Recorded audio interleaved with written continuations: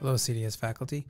Common question I get regarding Schoology and posting updates and assignments is the ability to post all to multiple classes all at once. So I'm going to show you how to do that. Often teachers want to link up their accounts so that they can do this. However, you don't need to link your accounts to be able to post one update or one assignment that will go out to multiple courses or groups. So I'm going to show you how to do that here. So you can see I'm on the main page here before going into my individual courses. So I'm going to go ahead and you'll notice there's a post section up the top, and I'm going to go ahead and just select update. Now I can go ahead and put in my information.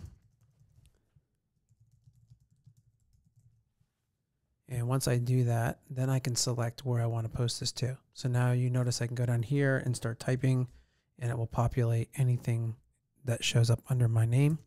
I can also go ahead and select the browse button here, or the search, and then choose which courses or groups that I want to submit this to. So I'll go ahead and select those. So now when I go ahead and send this update out and I select if I need to upload any files or any links, these will all go out to the same courses all the same way.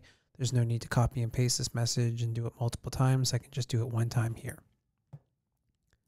I can also do this for my assignments. So if I go ahead and select assignment here, I can go ahead and create it.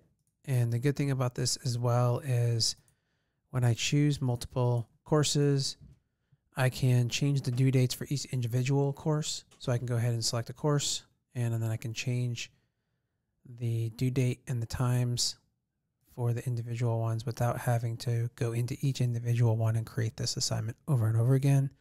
So I can upload any files again. I can attach any links here, same as I would in each individual course. And then I can go ahead and create this, and it will push it out.